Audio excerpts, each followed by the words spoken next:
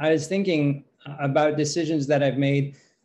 So some years ago, I did a project that I wrote about and was in a film about called No Impact Man. It was about a year I spent with my family in New York living as environmentally as possible. And it was the rules that I set up for myself were very strong. But one of the rules was no flying. It was flying causes a disproportionate impact for all of us, but one long haul flight is about the equivalent of driving for a year. So flying is, in the environmental movement, flying is a little bit of a no-brainer. So during No Impact Man, there was a huge amount of publicity, and Oprah, not Oprah herself, but her producer called me up and asked me to go to Chicago to be on her show in the middle of the No Impact Man year. And to be on Oprah for an author is, it's kind of like the final frontier. I decided there was I said, you can come to me if you like, but I can't get on an airplane. So that was one decision. On the other hand, I'm not No Impact Man anymore. And recently, in August, there was an opportunity for me to take Bella swimming with dolphins in the Bahamas. And I decided to get on an airplane with her and take her to the Bahamas. And also, even more recently, my girlfriend was living down in Tulum for the next couple of months. So I flew down there to see her. She wanted me to come down and see her. So on the one hand, Oprah asks you to go and you say no. On the other hand, you want to go see your girlfriend and you say yes, or I say yes to flying. How do I know which was right and which was wrong? When I was very young, I had a job interview, and the question was something like, a building is on fire, there's a man wearing a blue suit and a man is wearing a red suit. You can save one or the other. Who do you save?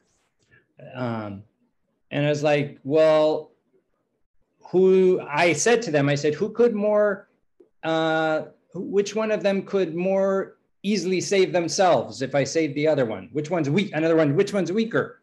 I saved the weaker one. Is it like, we can't tell you that. And I asked more questions. And then finally I said, you know what? I'm not answering this question. That's stupid. Anyway, I didn't get the job. And I didn't want the job, but they told me that what they were looking for was the ability to just be decisive, just decide, like when there's no criterion. Our practice is a lot about making the right decision. The only problem is that so often in life, it's not clear what the right decision is. Like you can go to the left or you could go to the right.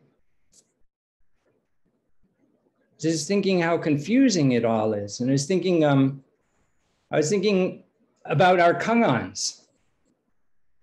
So it's great with our kangans because it's not like that. There is a right answer. At least that's you go in, you say an answer to the teacher, that maybe they shake their head. Not correct, like this.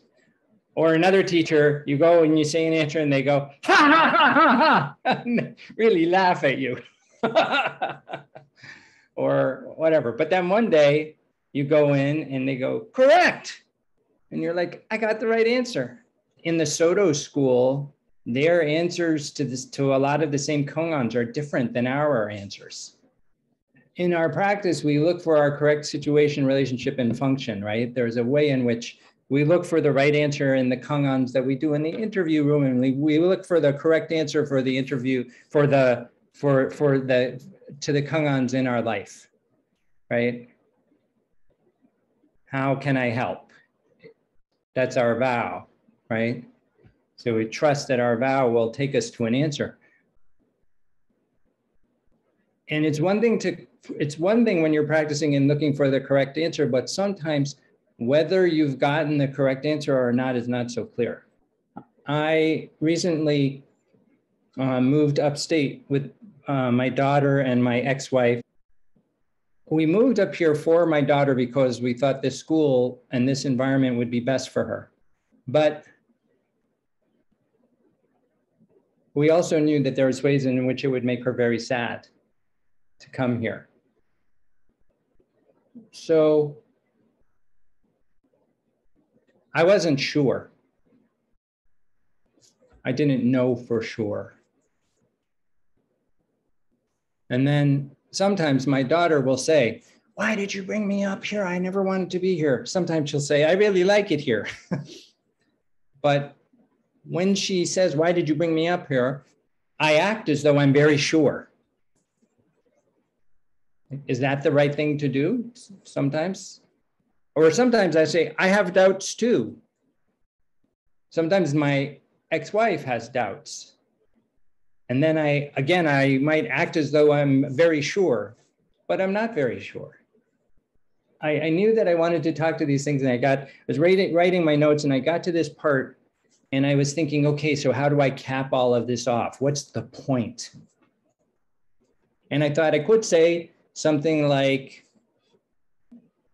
what Mark Houghton, one of our Zen masters, once said to me. He said, "Our practice is about becoming comfortable with not knowing.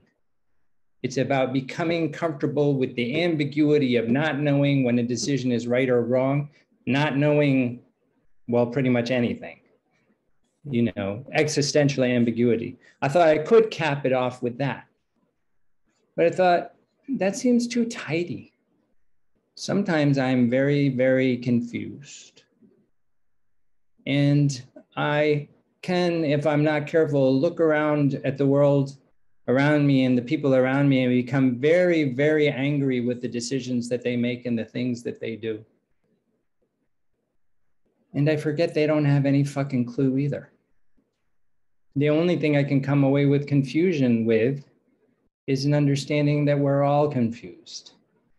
It's not my confusion, it's our confusion. And maybe this vow that I have, how may I help? And this practice that I have that helps me to be a little bit less attached to my thoughts of confusion and not knowing and being confused, maybe it allows me to move forward with a little bit more grace and ease. I have a friend who wrote a book, it's about meditation. It's called 10% Happier. He read somewhere that if you meditate, you'll be 10% happier. It's not very much. Maybe I have 10% more grace and ease than I did.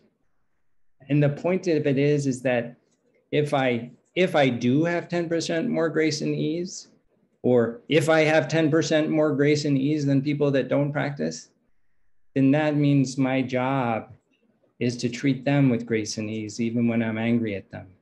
To understand that I have all this confusion and I have a practice to deal with it, and I'm still confused.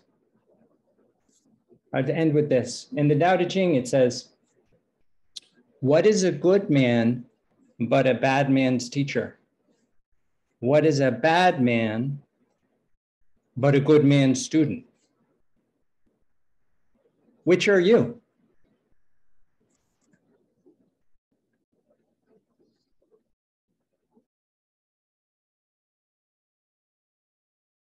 We'd like to have some authority over what the next thing is.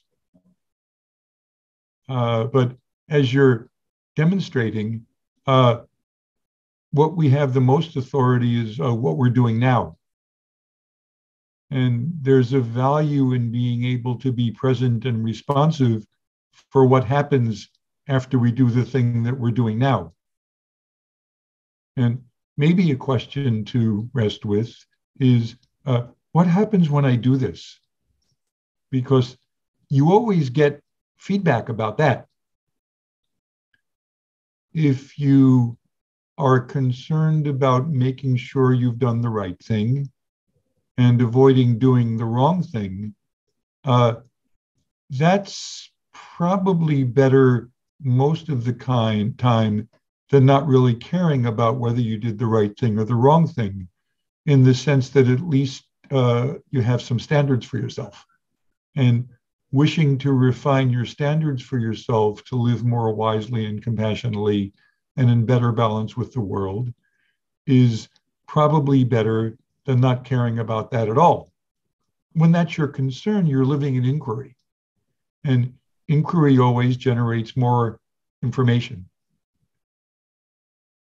And that kind of information maybe helps us develop a sensibility for ourselves about, do I go left or do I go right?